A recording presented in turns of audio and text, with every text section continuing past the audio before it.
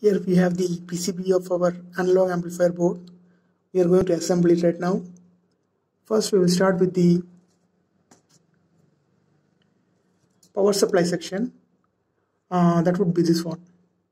The capacitor C6, capacitor C5, and the power section, the power connector, which will be a barycentric connector, and the diode D1. This one will provide power to the IC U1. So we will start by assembling the power supply section first. After that we will assemble one of the amplifier section so that we can check it whether everything is working or not. So we'll go for the power supply section first. So we need the capacitor C6.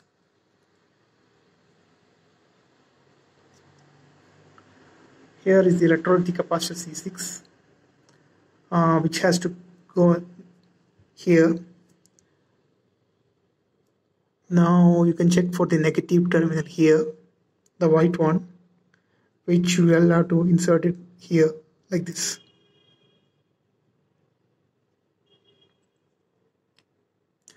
And the other one you require is the 100 nF capacitor. That would be the disk capacitor, this one. 1 second. Disk capacitor. And it will have the value 104 written on it. So you can put it here.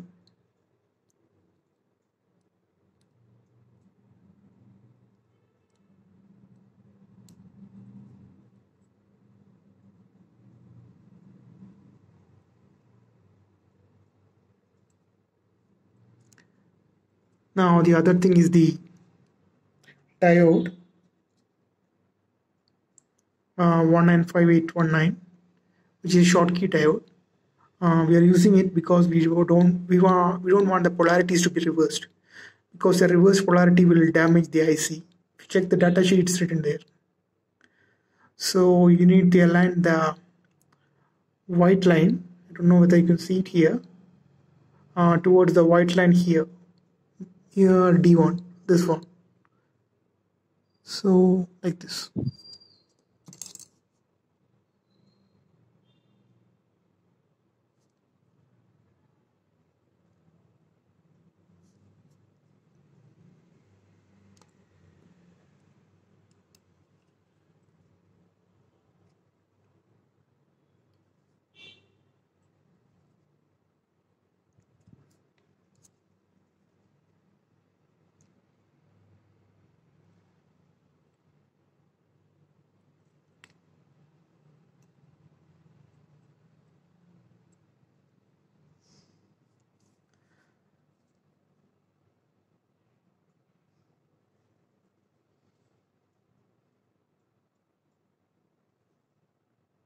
Now we'll solder this. I need to get a barycentric connector also.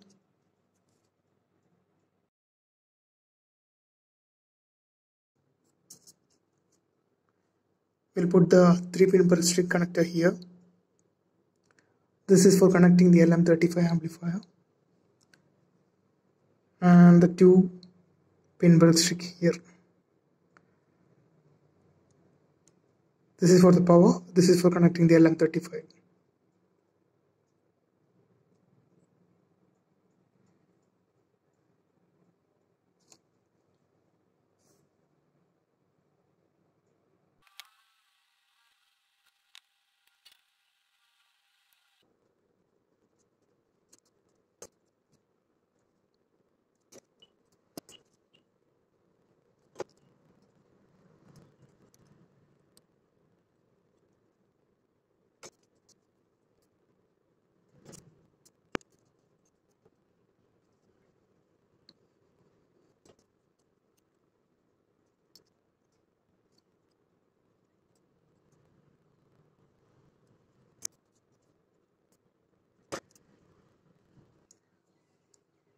Now we have assembled the power supply section. Now we will assemble the amplifier section, the IC U1, R6, R3 and J3 connector. Here from the BOM you can find out that R3 is 10K, this one, and the R6 is 27K. So we will use the IC first. This is the LM324 IC. When you are putting in the board, make sure that the notch, the tip, this one,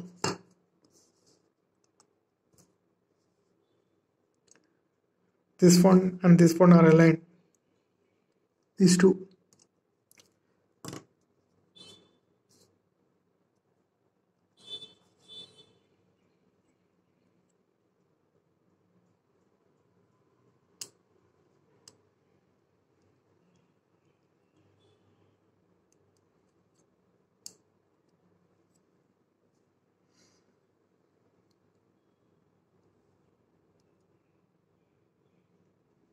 Now you have to find R3. Here R3 is 10K. So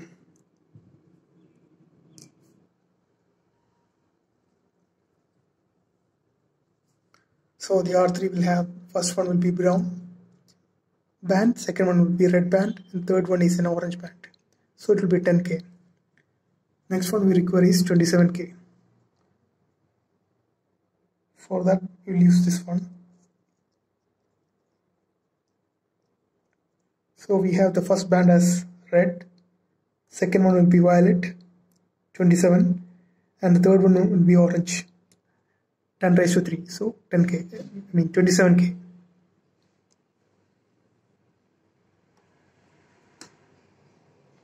Now from the BOM, R3 is 10K, so you can take the resistor, bend it,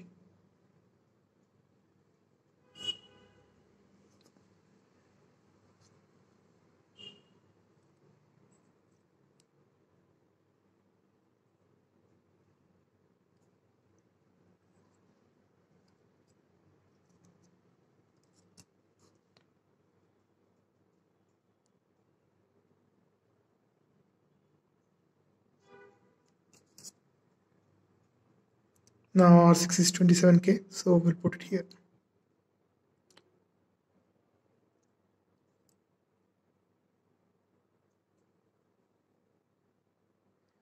Now we'll solder this.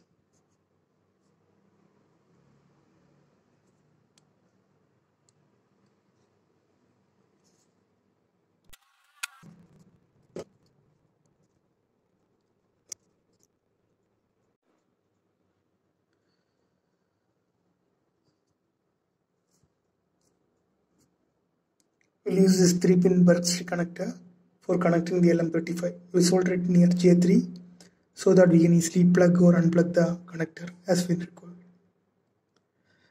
We will solder the C3 capacitor later.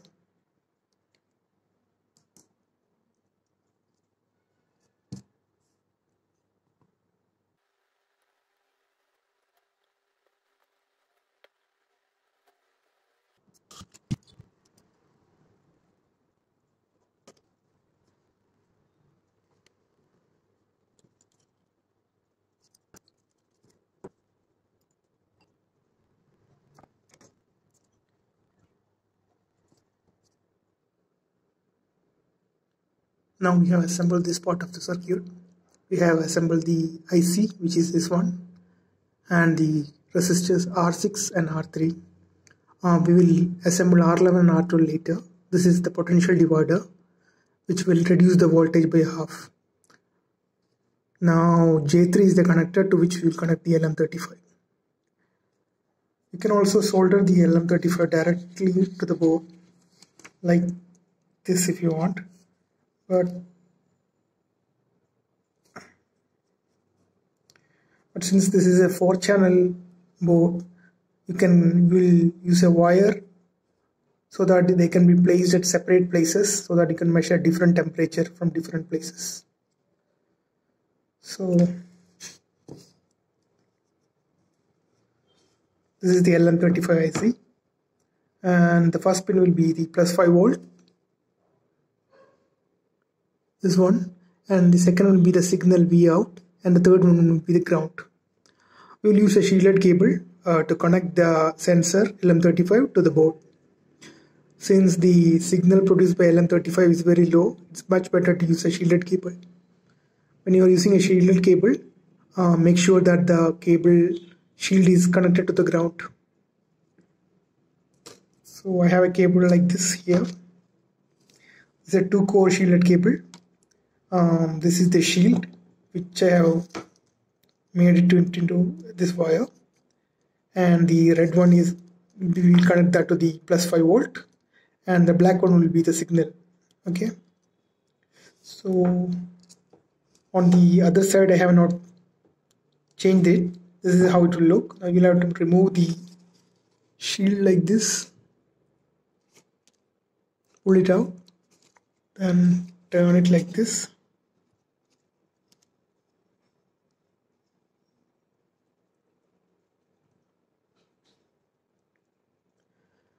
And you should solder it so that it will look nice.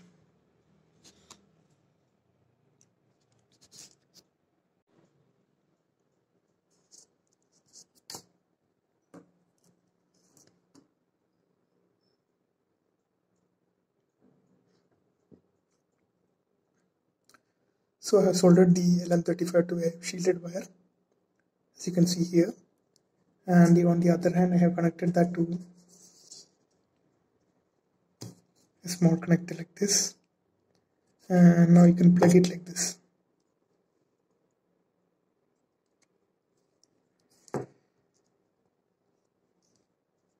The whole thing looks like this.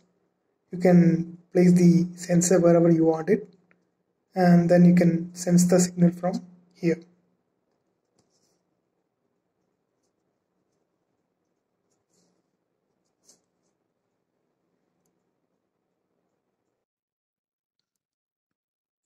So I have completed the assembly of all the 4 op-amps.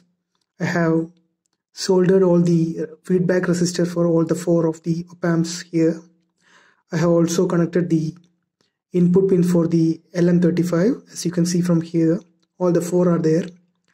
I have also mounted the capacitor C3, and the other one I have not mounted because I want to check how the capacitor C3 is going to affect the signal, and the output can be taken from here.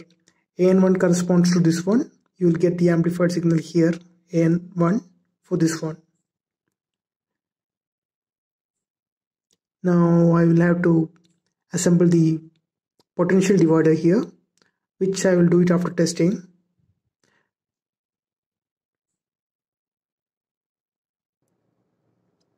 So now we will solder the 10K potential divider resistors and the JFI connector. So you can take the 10K resistor, that would be this one, and you will put it here, and here all these things will be populated and the potential divider will be complete. So whatever the voltage is there, half of it will come here.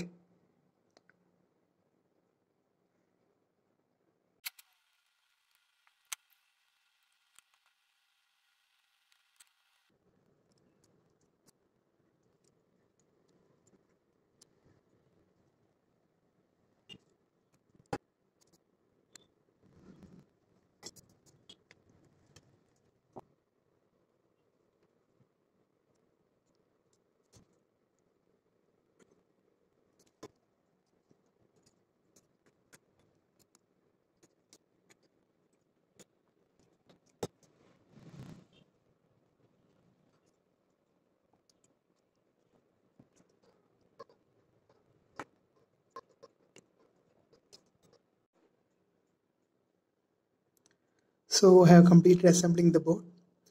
Now all the parts of the board are complete. I have washed the board, as you can see from the behind. I have also created the LM35 temperature probes. This will plug it here. There are 4 of them. Regarding the capacitor, I have kept one and the other I have left empty, because I want to see whether the use of capacitor is causing any issues. When I tested it initially, the line containing the capacitor was having a lot of noise issues, while the one that does not have capacitor is not having any issues. So I will check it later.